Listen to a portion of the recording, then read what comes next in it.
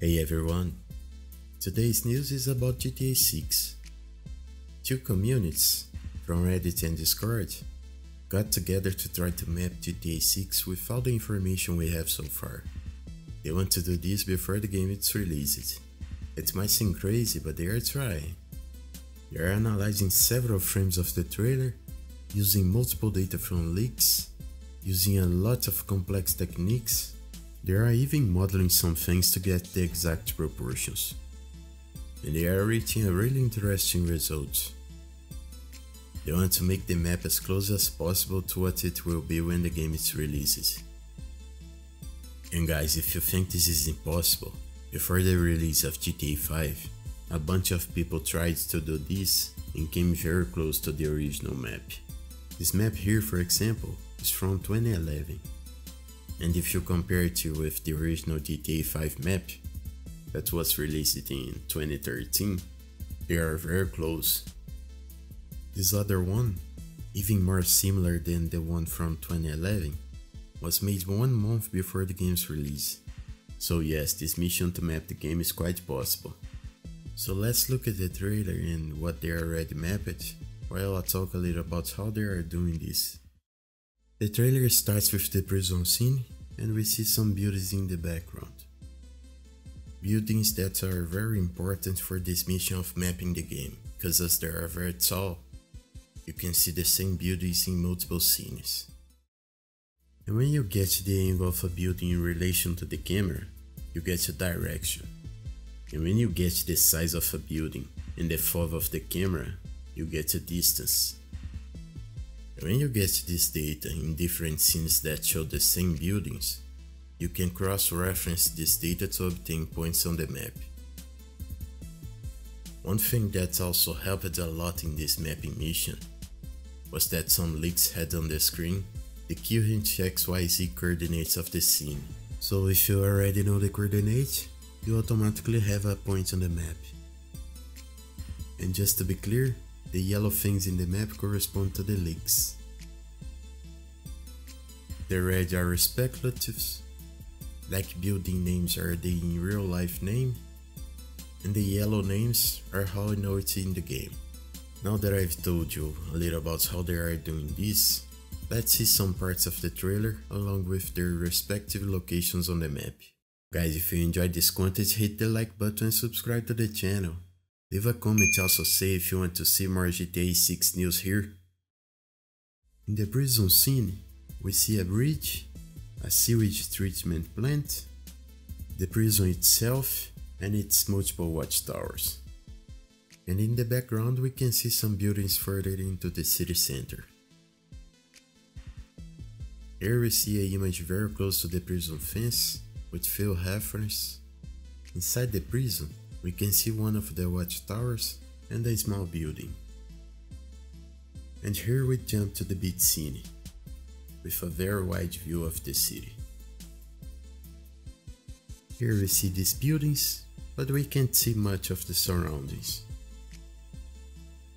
In the Flamingo scene, the location is very speculative. As you can see, there are no references like buildings or things like that. But if you look closely, there is a lake nearby, and it was possible to see a similar environment in it. So even if it's not the exact location, it should be close. Returning to the beach, we can't fail to mention the number of people and aerial vehicles in this scene. Do you think GTA 6 will really have this density, or they just do it for the trailer? And what the hell this guy is doing? Anyways, in this scene we see a port, 2 container ships, a bridge, and several buildings in the background.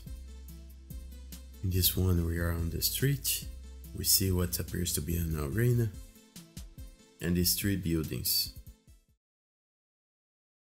In the lowrider scene, we see how beautiful the vehicle graphics of this game will be. And in terms of reference, we see a building under construction and a building that seems to be inspired in the City View garage. Here we see also mapped these 3 islands, probably inspired by the Venetian Islands. We see another islands too, one of them with a marina and a great view of the city. In this street scene, we can see several buildings: the Hotel Dixon, the famous Ocean View, Boardwalk. This scene makes me wonder, with all this lightning, do you think the PlayStation 5 will be able to run this without frame drops, or will need a pro version? Next scene, we see this absurd amount of vehicles, both land and water. We have a sign of shadows of volumetric clouds here, since this island is in the shadows and the other parts of the map are not.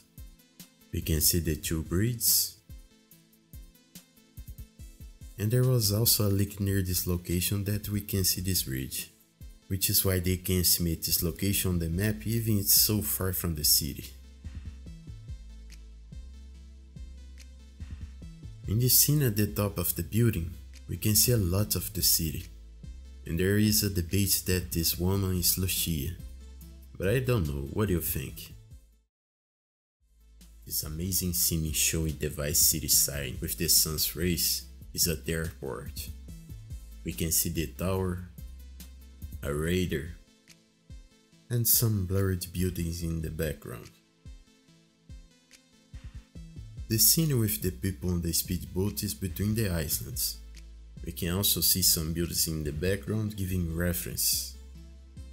The next scene is the guys doing donuts at this crossing, and although the scene had no tall buildings to use as reference, there was a lake nearby where you could see this crossing. The next scene is also at the same crossing. In the gas station scene, we have what appears to be a building under construction, some blurred buildings, but we have almost nothing in the surrounding area, as the trailer did not show much and there were no leaks in this location either. The scene is right before this interchange, with some buildings also identified in the background. The location of this scene is also very speculative. As you can see, the yellow dots indicate that there were several leaks here, but it was some analysis with real-life locations that suggest this map point.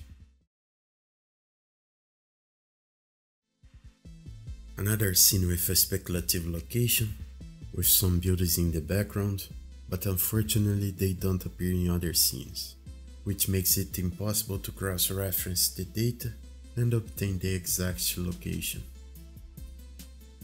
But a mapper on Discord found similarities with real-life locations, speculating that is the approximate position of the scene. In the scene we were able to see some buildings, but what really served as a reference was a baseball stadium that was clearly seen in the leaks. In the scene we have almost nothing, so it's very speculative. But just like in the scene with Jason driving, there are some things in real life to get as reference, like this interstate. A mapper said that there is only one of that northbound in Miami, leading us to believe that the interstate seen here is the same from real life. There is also a connection between the scenes. In the scene with Jason driving, we see Winning Sands writing on this shopping mall sign. And on this highway sign we also see it, making us to believe that Winning Sands will be a town in the game, at the same time giving reference to speculate the locations of the scenes. In this one we have a lot of data. As you can see, there were several leaks around. And from this specific one we can clearly see this tower and this sign, which gives us a certainty about its location. And these are the mapped locations we have so far. As the community analyzes, more locations will appear. But I believe this map will grow in details faster when the second trailer comes out. What do you think? Do you believe the map will be similar to the final version, just like was with GTA 5? Leave in the comments what you think. And if you enjoyed the video, hit the like button. If this video have a lot of likes, I will bring this type of GTA 6 news with more frequency. And don't forget to subscribe so you don't miss out when the next videos come out. I see you in the next video. Trust? Trust.